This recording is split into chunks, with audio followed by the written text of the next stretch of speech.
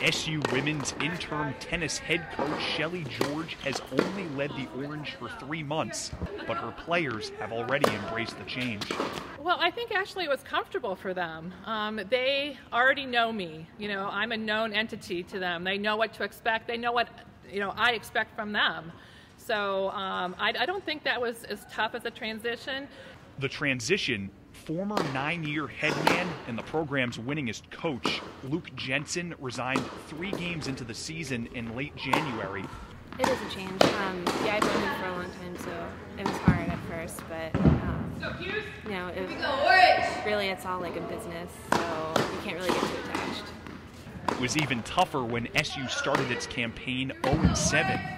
Well, I think the struggles lied first in our schedule. We had nationally ranked teams every week. Well, I think moving into the ACC and having the whole coaching change and everything, that kind of threw us off guard. We've never been in the ACC before, so it was just like a whole different ballgame. We just had to get used to better players. We were on the road every single match, so that in itself was a tough situation outside of Coach Jensen leaving in January. Since the rough start, the Orange has won 3 of 5. The first day of practice that I had with the team, I asked the girls to embrace a word, and the word was believe. Leave the garbage outside and get to work here. Adjusting to change in a season that was already bound to be full of firsts. David Fine, NCC News.